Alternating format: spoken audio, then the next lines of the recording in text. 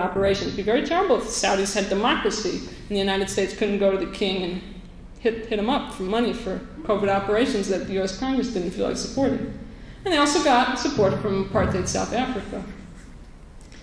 Now, the administration secretly traded guns for hostages with Iran, then fighting Iraq, which was also being more heavily supported by the United States, and diverted some of this money to the illegal pro-Contra enterprise, it was called, run from the National Security Council with active duty and lots of nominally retired CIA and military officers. All these private people had names like retired Colonel so-and-so and retired General, General Secord, and so on. The Iran-Contra hearings should have led to the impeachment of Ronald Reagan, president, and then Vice President George Bush. But 2 presidential ousters in 2 decades were seen as too many. So instead, they beat around the bush. That was really the name of the game. It was, we don't want to impeach Reagan, we don't want to impeach Bush, therefore we have to cover up everything that might possibly lead to that or pretend that what we've just heard doesn't happen. I mean, here you have a situation in which they go, okay, the fall guys are Oliver North and John Poindexter, and everybody goes, okay, we'll take them, that's nice. And not only that, we'll pay them lots of money to go on the speaking circuit later. Congressional overseers literally helped wipe fingerprints off smoking guns implicating Bush, a former CIA director. And again, I'm not going to go into this, but I do want to share with you one of these smoking guns. 2 of them, actually, because there are 2 memos. April and May 1986, a time when the congressional prohibition of contra-military aid was still in force.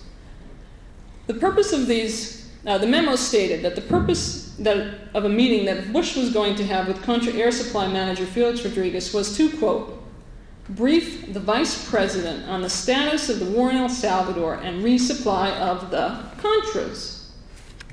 That's really ambiguous, right? Well, Bush aides told Congress when they testified during Iran-Contra hearings, they said, oh, the secretary who typed that memo must have made that up. And Congress said, oh, okay. Well, later, when Donald Gregg, a CIA veteran who was Bush's vice presidential national security advisor, appeared before Congress, he had to go back in confirmation hearings for his appointment as ambassador to South Korea.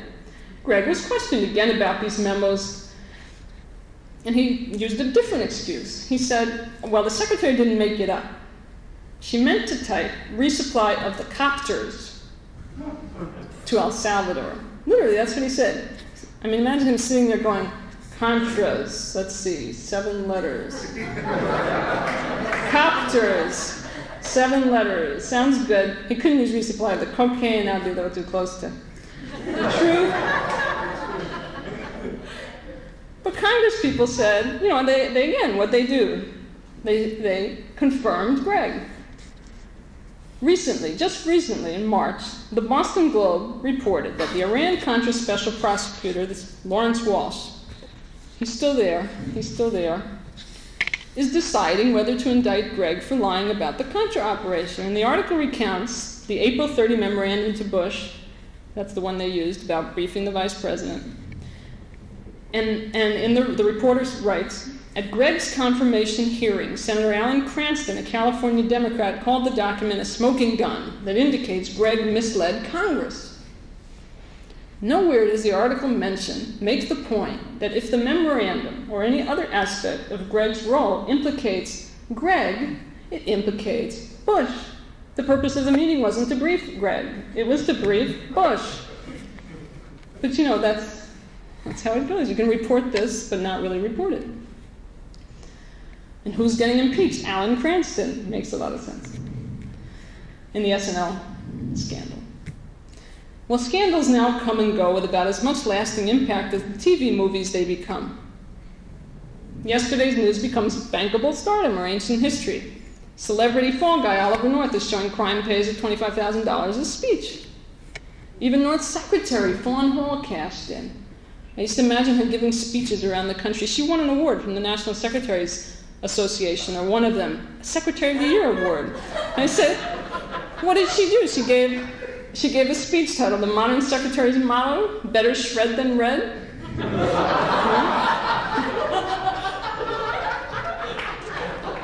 I mean, instead of accountability, there's absurdity, total absurdity. In the words of former CIA analyst David McMichael, who spoke here, Congress is dealing with the Iran-Contra violations by making them legal. Occasional notes of truth are lost in the continuous muzak of disinformation. During the 1984 campaign, Bush's press secretary told reporters this, following Bush's debate with Democratic vice presidential candidate Jerry Ferraro, or Geraldine Ferraro, for those people who've already forgotten who she was. He said, "You can say anything you want in debate, and 80 million people hear it. If reporters then document that a candidate spoke untruthfully, so what? Maybe 200 people read it, or 2,000, or 20,000. This is Bush's press secretary. So what?" Of course, these words flash across the teleprompters whenever Bush speaks, but you're not going to see that. Let me just go back to Nicaragua briefly, talk about the National Endowment for Democracy. Destabilization campaigns, and I think this is very important to understand about U.S. policy now, today, can culminate in invasions like Grenada in 1983, or military coups like Guatemala 54 and Chile in 1973, or electoral coups like Jamaica in 1980 and Nicaragua in 1990. Early in the 20th century, Nicaraguan elections were orchestrated by the State Department and U.S. Marines. Today, the main manipulators are the CIA, the National Endowment for Democracy, and an interlocking set of pseudo-private front organizations. I can't get into that, but it's beautiful to talk about all the front organizations they use. NED was established, the National Endowment for Democracy, was established in 1983 as the public arm of what the Reagan administration called Project Democracy, this mixed covert-overt intervention and propaganda operation coordinated by the National Security Council. The NED is called a non-profit private organization, even though it's funded with tax dollars by Congress, largely through the United States Information Agency and the Agency for International Development. Under Reagan, NED was supervised by someone named Walter Raymond, Jr. He's a CIA propaganda specialist who was first detailed to the National Security Council in 1982 as chief of the Intelligence Directorate. He then officially resigned from the CIA in 1983 in order to become Director of International Communications and Public Diplomacy, the polite word for propaganda, at the National Security Council. He later became Deputy Director of the U.S. Information Agency and is now the Intergovernmental Coordinator for Journalism in Eastern Europe, teaching them free press CIA style. So I mentioned Raymond because he's a very good guy to look at for the intersection of the covert and overt arms of U.S. policy. Nicaragua was really ripe for this electoral coup in which the NED role complemented continuing tactics of counterattacks and economic embargo. By the time Nicaraguans went to vote last year, there was about $17 billion in war-related economic damage. Washington insists that Iraq pay reparations to Kuwait, but refuses to follow the World Court order to pay reparations to Nicaraguans, and instead is pressuring the Chamorro government to drop the World Court case. 30,000 Nicaraguans died in the Contra War, out of a population of 3.5 million. That's a figure comparable to over 2 million dead in the United States.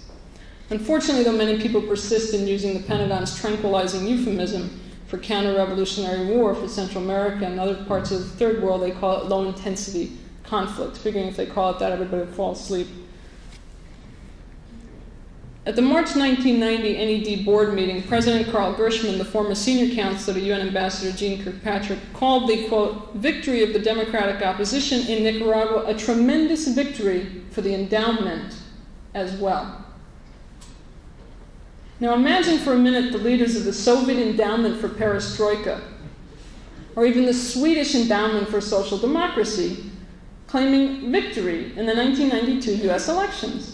A presidential candidate with foreign funding is unthinkable politically in the United States, and legally because US law rightly prohibits foreign funding of US candidates.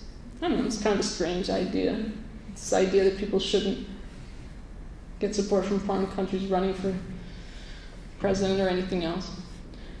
But Americans are so good at democracy and doublethink, they get to participate, or we get to participate, in the supposed democratic elections of other countries.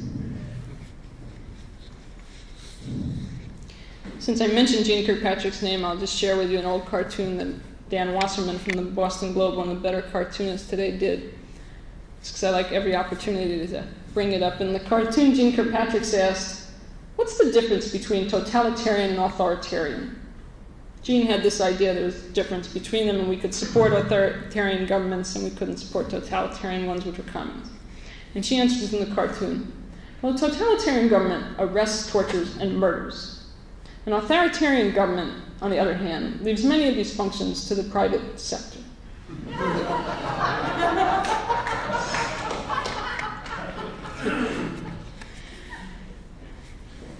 Probably just using a set of Dan Wasserman's cartoons would be better history than most people get in school. So the National Endowment for Democracy is busy making the world safe for democracy. Instead of enthusiastic support from liberals and conservatives alike, there should be public outrage. There isn't yet. At the June 1990 NED board meeting, a member commented on the small number of programs in the Middle East and noted that the Islamic world may offer future opportunities for increased activity. So we can look someday for the NED perhaps to help create a Kuwaiti democracy safe for the ruling Sabah family. That's if US officials change their minds and decide that Arabs are quote-unquote ready for democracy. They go around saying, well, I don't know if we have to pressure Kuwait for democracy now. Arabs, they're not really ready. Well, after Democracy's so-called victory, the recolonized were left to exploitation without fanfare. Nicaragua had only to look at Panama to see there would be no post-election bailout. Panama had only to look at Grenada. With a population of 110,000, the size of an island the size of Martha's Vineyard, some of you who may know that off Massachusetts, I'm not sure what is compared to in Iowa. What? Less than Iowa. Well, Grenada was the perfect place for creating kind of a low-cost theme park of corporate co-optation. You know, they could have tours there. Come see Grenada after the invasion. Everybody lives happy, you know. Instead, Grenada, like Panama and Nicaragua, saw hollow promises and declining living standards. Well, let me turn just a little bit to the United States and wrap up.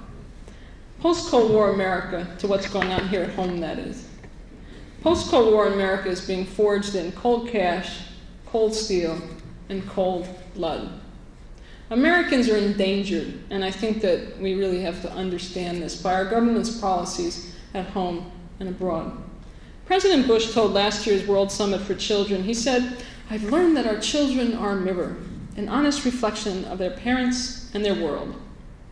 Well, if the US government were a parent, it would be guilty of child abuse. American children are dying because ours is the only industrialized nation besides South Africa without national health care protection. The United States has the world's #1 military and economy, but lags in measures of human decency. Americans rank only 22nd in infant mortality and child mortality under age 5, behind countries such as Singapore and the former East Germany. East Harlem has a higher child mortality rate than Bangladesh. The United States is really the poorest, richest country in the world. Even by the government's understated figures, nearly one out of four children under 6 years old are growing up poor. That's the highest rate of any industrialized nation, and it includes 17% of white children, 40% of Latino children, and almost half of all black children. 1 out of 8 children under 12 are going hungry each day in this country. And another 6 million live in families that are at risk of being hungry, according to the Washington-based Food Research and Action Center. Many of these families are working poor in a country in which a full-time minimum wage guarantees you only poverty wages. Education, like healthcare, is rationed by income. State university systems are being decimated around the country, and rising numbers of young people do not have equal opportunity except to be all they can be in the Army. As I said earlier, on the front lines in the Gulf, blacks and other minorities made up 1/3 of U.S. Army troops. Nearly half of all women soldiers who served in the Gulf were black. On the home front, what is it? In some areas of the country, these are the words of the Federal Center for Disease Control report, in some areas of the country it's now more likely for a black male between his 15th and 25th birthday to die from homicide than it was for a United States soldier to be killed on a tour of duty in Vietnam. And that's far truer for the Gulf War. In this new American order, more teenage boys of all races die from gunshots now than all natural causes combined. A 1991 Senate Judiciary Committee report calls the United States, quote, the most violent and self-destructive nation on earth. More than 23,000 people killed last year.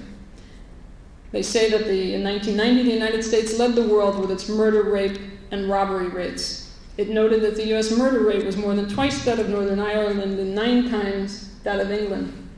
Rates for violence against women were even worse. Again, according to the Judiciary Committee, the US rape rate was 8 times higher than in France, 15 times higher than England, 23 times higher than Italy, and 26 times higher than in Japan, and it's been going up this year. And there's surveys done.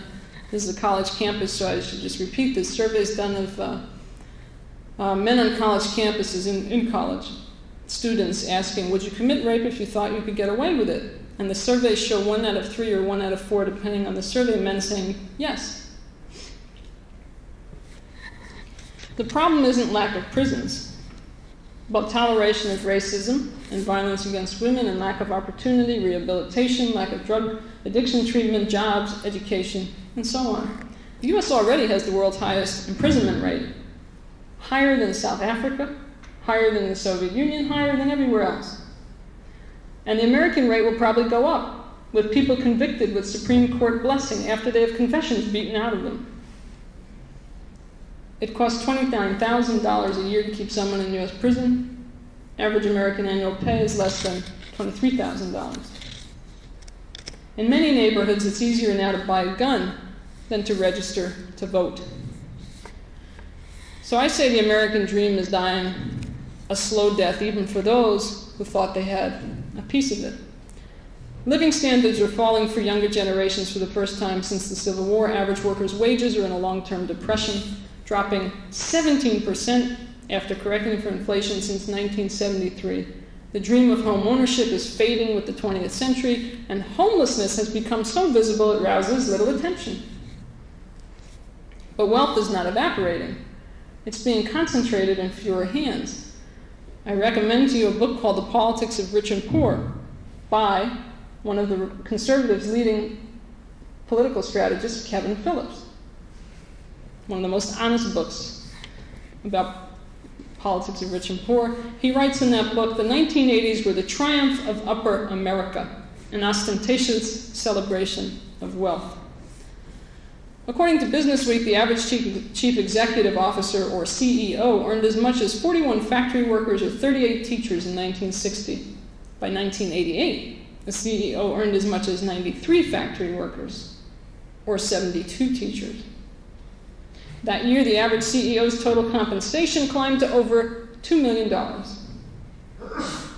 far outpacing counterparts in Europe and Japan. Meanwhile, though, the top tax rate plummeted from a marginal rate of 91% in 1964 to 28% today, the lowest among industrialized nations. You know, they make more, but they have to pay less. It makes a lot of sense, right? As budget deficits swell, in large part, yes, because of the military buildup, but also because of the tax giveaways. The tax giveaways of the last decade and even before that. As budget deficits swell, federal, state, and local governments cut deeper into education, housing, healthcare, mass transit, and other essential services in what's really an unwinnable race, completely unwinnable, to keep up with tax giveaways, gold-plated military contracts, and of course the speculate and loot banking bailout.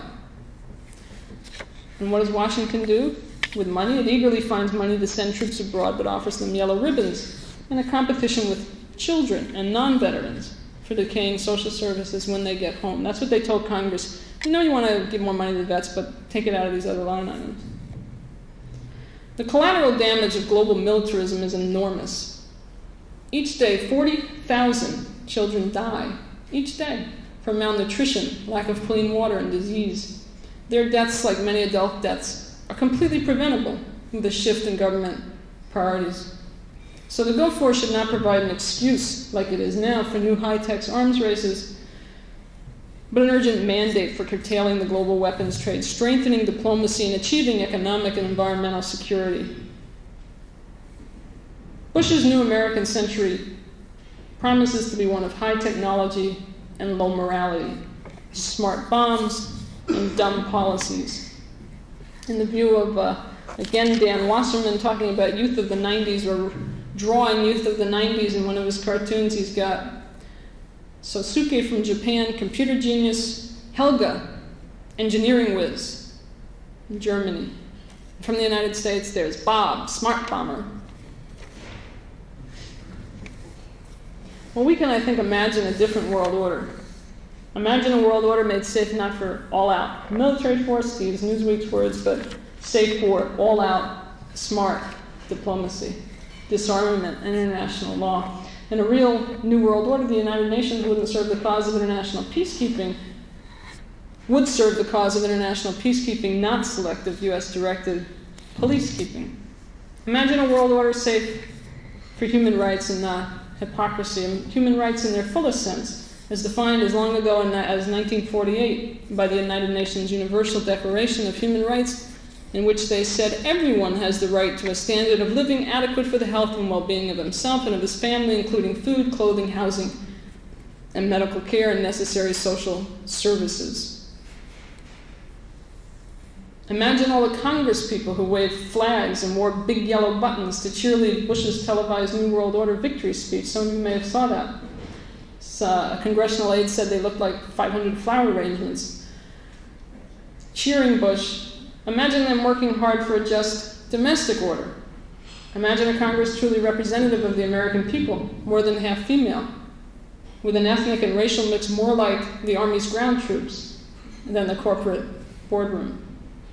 We need to endow democracy at home with universal voter registration, free media for in-depth debate among diverse candidates, and public financing for all campaigns at the state, local, and federal level.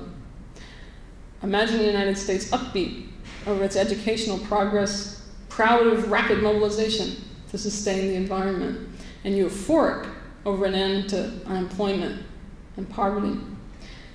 If we can't imagine that just new order, we'll never get there. If we can't think big, we'll really always be marginalized in both our ideas and policies.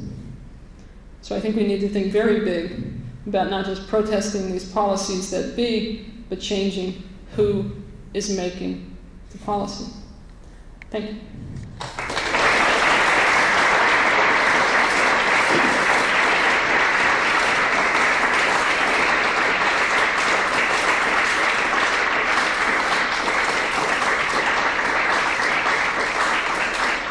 I know that went on for a long time, but I'm the only one up here, so. I know you write for an alternative news magazine. One of the things that was most distressing about the war was the fact that the media, there was no discussion after the bombing began, and only a very moderate amount when they were discussing, the Senate was debating sanctions and so forth. Do you see any way of cutting into that, what appears to be almost a monopoly or a uniform picture of information that we receive about what really is going on, alternative sources? Is there any way to stop that, or is that just? I think there's all sorts of ways. I mean, one way is to use and share and promote and so on some alternative sources of media, whether it's magazines or television. There's cable television, for example, radio, and so on. But I think it's also very important to think about better using the space in the media, the mass media, the one that reaches already millions and millions of people, using that space that's already there. The media, I like to say, is biased, and that's no surprise. It's biased in the direction of those who own the media. One way you get around that bias is you try and demand, for example, when it comes to elections, you try and demand free media for all candidates for serious debate, not these kind of strange circuses that they put on now and call debates. So you can legislate some of that in terms of equal time and so on. But another thing that I think that has to be done by progressives in the way that the right wing does is to very systematically work the media. That is, it's not enough to say, where's my, how come I'm not up there, or where's someone representing my view, or send out a press release when you have an event. That's not what the right wing or anyone else does for the most part. You have to systematically, especially in an age of information overload and expert and think tank and every retired military official is an expert overload. I mean, there's no shortage of people to put on right now.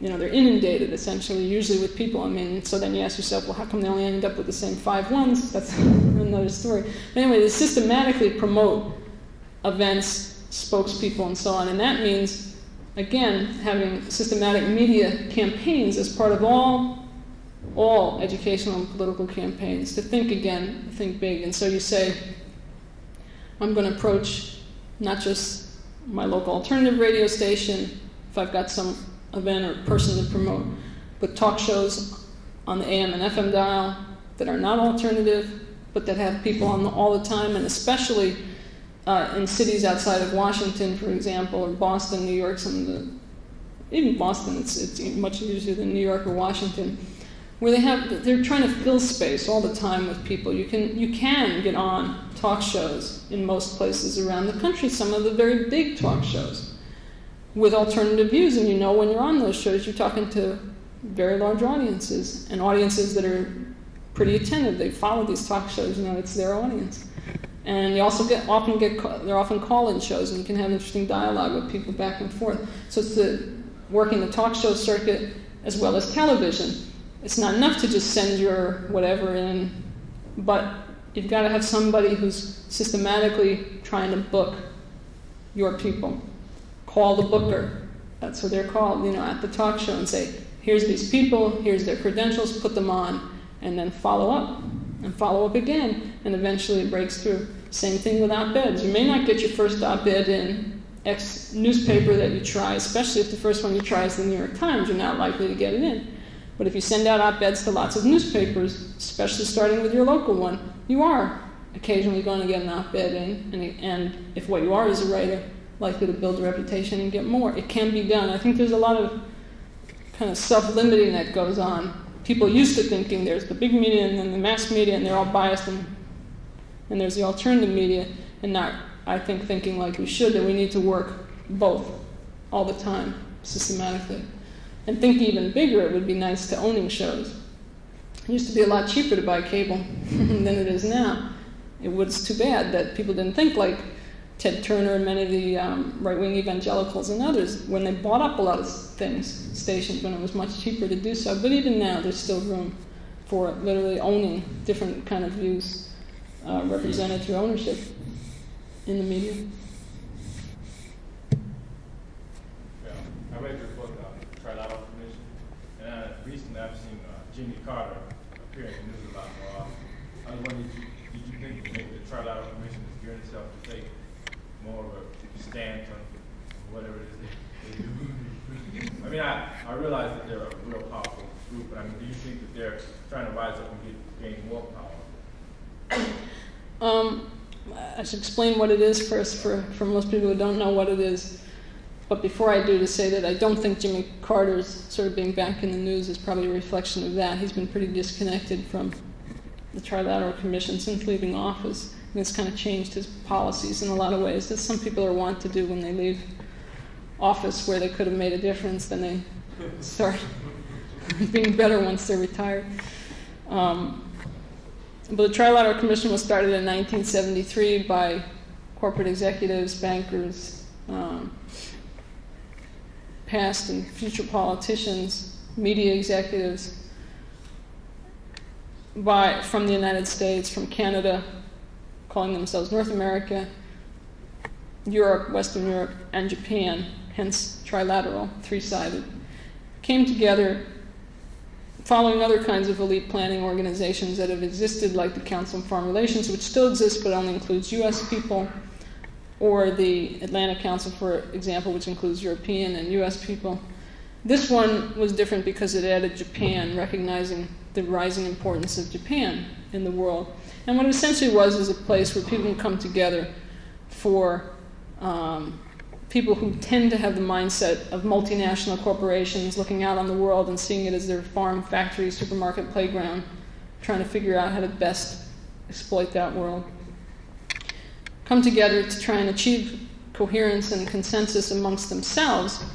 At the time they were formed, there was a real fear that Japan, with the rising power of Japan and Germany, that you'd go back to a kind of World War I situation of increased protectionism and nationalism and the capitalist powers fighting with each other, and the trilateralists didn't want that. They wanted to come up with a scheme of what they called interdependence and collective management. They quickly got into trying to figure out how to work together to deal with things like Vietnam and the national liberation struggles in places like Angola, Philippines, and elsewhere around the world, Nicaragua, Iran, and so on.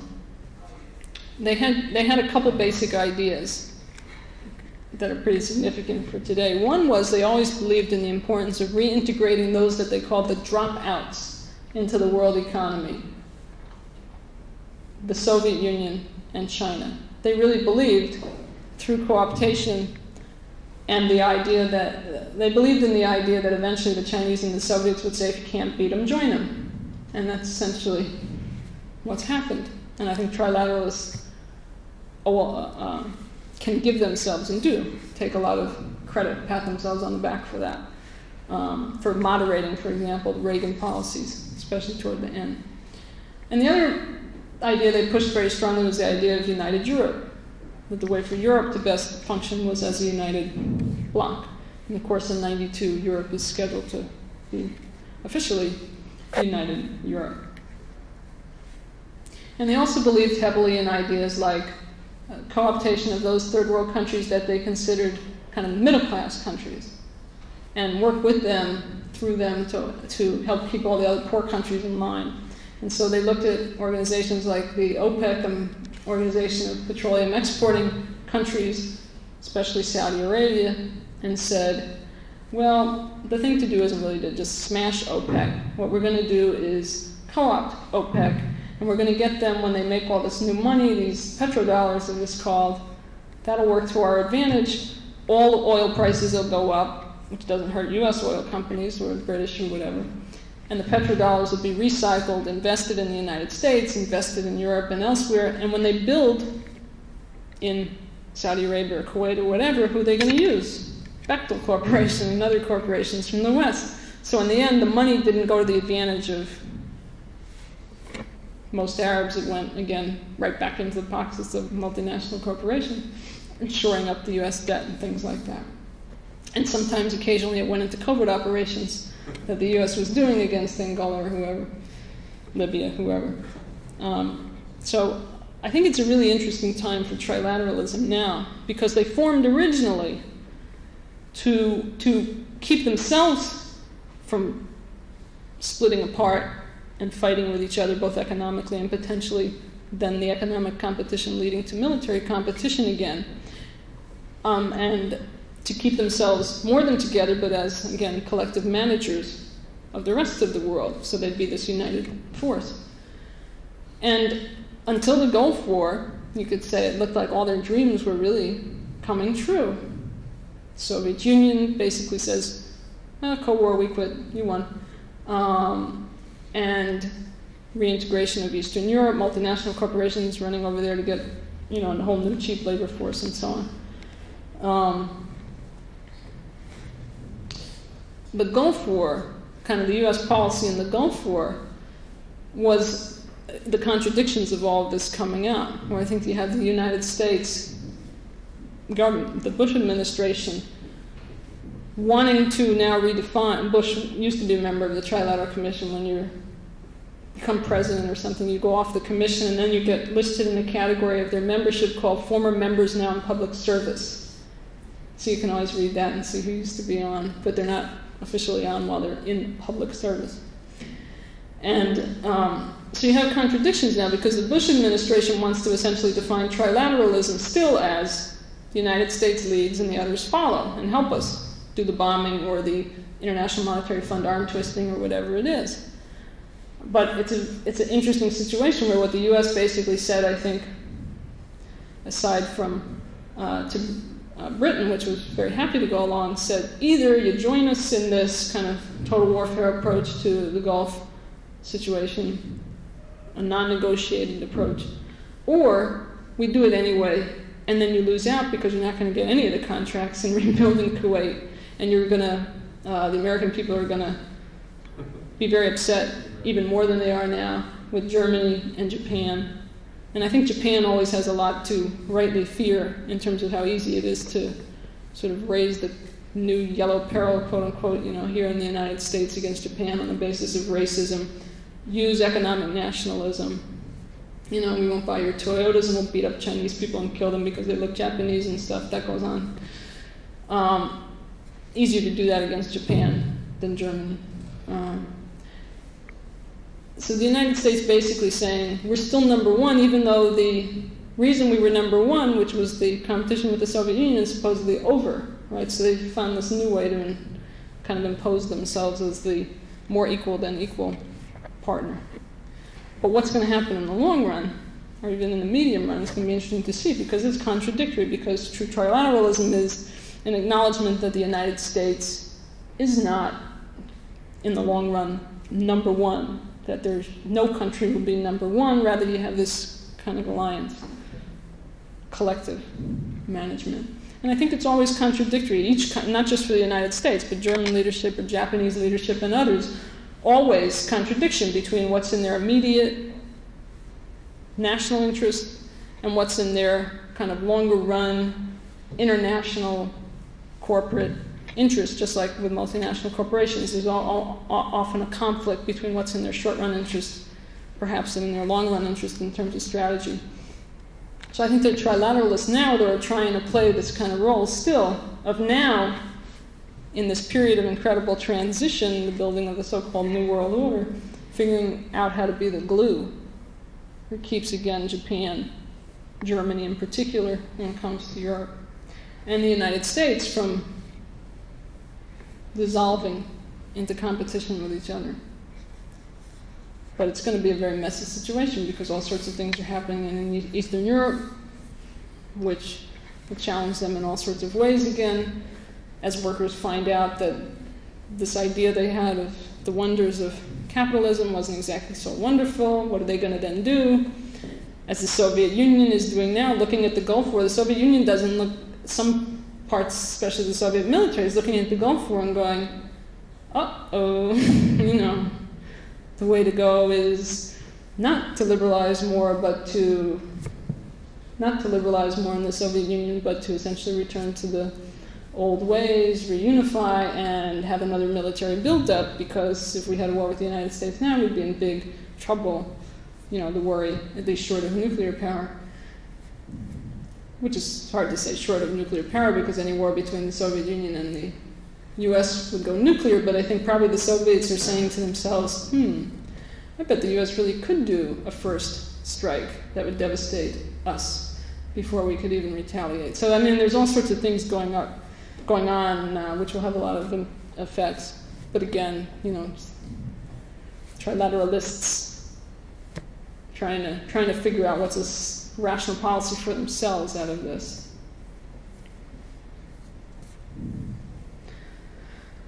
I'm looking for women. Go ahead. Okay, I have two questions. The first is more policy. There's several. I'm sorry to interrupt you, but I always find it interesting. It's always true that women tend to ask less questions, and you always figure, well, if there's a woman speaker, then that will make people feel like it's, okay, better. But even then, go ahead. My first question is, after Iraq, who's next? Who's next? Maybe Cuba? And my second question is, could this country go the way of another capitalist society, Nazi Germany? List of two questions, right? In the who's next category, I think it's probably pretty clear that Cubans are saying to themselves, time to recheck the air defense systems, etc. Because they're not going to come the way they did with the Bay of Pigs. the new way the United States will come is just, and this is, very important. I mean, and I think people should consider it and talk to people about it. The United States now feels like it has a license to just blow up a country. The equivalent of, as long as you don't nuke them, although 45% of the American public says it's okay to nuke them too, according to that poll I mentioned. If that's essentially what you feel like you have a license to do, then it's a lot easier to think that any war with a third world country is winnable, because, what are they going to do? And so Cuba, I think, should be very worried about the prospects, not of an invasion again in the old sense, but lots of bombers coming from a very short distance away, leading with the stealth, which is what they did in Iraq. You found out what the stealth bomber was for. The stealth bomber so much isn't, or the stealth fighter bomber, there's sort of two versions, isn't to get under cover of Soviet nuclear forces and drop nukes on the Soviet Union. What the stealth is really good for is getting to a country and knocking out their air raid systems and their Air Force headquarters and their other air defense systems, so that then all the other bombers can come and bomb the country at will. That's what the stealth was really used for in Iraq. When it was used to knock out a military target like the, was supposed to be used against Noriega's headquarters, or not Noriega's headquarters, I guess some other military target in Panama, didn't do so good, the bombs missed. But of course, they're always improving those things. As everybody knows, with fax machines and personal computers, a lot of technology can improve in a year. So at any rate, yes, Cuba very well could be a next country. El Salvador could be a next country if their negotiations there don't work, and the FMLN, I don't believe this scenario will happen because I don't believe the FMLN, the FMLN very much wants a negotiated settlement in El Salvador. If they didn't get one in this round of negotiations now going on, I still don't believe the FMLN at this point would move for a total, trying to have a military overthrow of the government, kind of march into San Salvador kind of thing. But if they did, if they threatened the Salvadoran government, I think the U.S. clearly would respond militarily, and some of you may have heard that Colin Powell said as much in an interview in Honduras only recently. Of course, we're for a negotiated settlement, but if the negotiations don't work, Gulf War shows we can always take care of it by some other way. And there are other countries, the Philippines potentially, things there got quote-unquote out of hand. Libya, maybe they'll go back and sort of take care of Libya again, because now they've shown that more massive bombing will be tolerated and so on. So, I think the potential is bad all over, but in the category of next, yeah, certainly Cuba could be. And that says a lot for people who are starting to talk about that now. The latter part of the question in terms of fascism in the United States, it was, right? Prospects. Depends probably on the day as to how I feel about that, whether I'm sort of wearing my most pessimistic hat or my most optimistic hat. But I believe that it's a very serious threat, not in the sense of sort of Hitler-style fascism, although even that is possible, because who would have thought that was possible in Germany right before it happened? A lot of people say that, what's her name, Leni Reichenstag, is that how it's?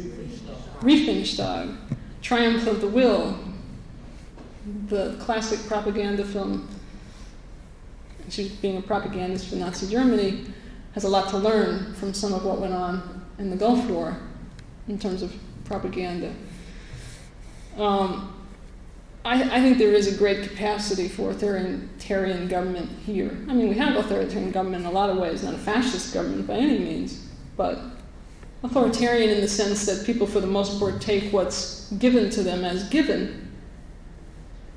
That's one of the hallmarks of it. There is the kind of equivalent of the Ministry of Truth in Washington, and even more than that, what really fascinates me, and why I read that Orwell quote in the beginning, is even if you, about doublethink, is at the same time as you can at the same time simultaneously, for example, say, George Bush went to liberate Kuwait, and know that Kuwait wasn't a democratic country to begin with, but still in your mind think of it as democratic, that they liberated and made free. You can at the same time think of George Bush as sort of fighting aggression and saving people and liberating people, at the same time knowing that what they really want is a military coup in Iraq to knock out Saddam Hussein, because if there was, they don't want popular rebellion by Shiites and Kurds because then they couldn't control that, or at the same time, no, they really don't want democratic government in Saudi Arabia because that's not likely to be the kind of government they can just get whatever they want from. So you can sort of even simultaneously know both those things, and that's very scary. Or simultaneously say, anybody comes who touches my oil, I'll blow them up. On the other hand, say, anybody who tries to control their own oil, I'll blow them up, you know. Or, we're not going to buy Japan's cars, but the nerve of those Japanese not to let our rice in. You know, you can do all those kinds of things, and without even thinking there's kind of a slight problem in the logic there. Or what I said, something I said in the talk, which was, I mean, how many times did you hear how many versions of people saying, well, yes, people have a right to protest the war in the Gulf, but they really should shut up because the boys over there, sometimes they say the boys and girls over there are defending their right to free speech, so they should shut up. And they said that. I mean, you know, that would be a parody if it wasn't true. That's what people said in a lot of different ways. Without, again, even knowing that they were saying something strange. And without any of the reporters noticing that something strange was being said. So it's really quite worrisome. And that's, again, when I was sort of reading from Brave New World, that was the quote about making them love their slavery, you know, and not even noticing that their minds are being enslaved. And so if you have a situation in which most people also have no access to alternative information, in which history is considered ancient, there was a kind of a great moment in the, was it the 80 campaign or the 84 campaign when Howard Baker was running for president in the Republican primaries, and he was challenged by a student at a university, I think the University of Texas, an Iranian student, must have been 80, who said, you know, how can you be so, you know, it's sort of in the context of how can you talk about being so against Iran now and criticizing the Khomeini regime. I sort of forget whether he was defending the Khomeini regime or not, or just simply making the point, how can you do all that knowing that the United States supported the Shah of Iran for all those years, who tortured, et cetera, et cetera. And what did Howard Baker say? He said, I'm not interested in that. He said, that's ancient history, you know. I'm interested in American lives, you know, and that was like last year, you know. But that's really kind of the reality of it now, is ancient history is yesterday. Weren't some of the Gulf War protesters guilty of the same thing, and that they sort of forgot fairly recent history when they said, how could anyone think we're against the troops just because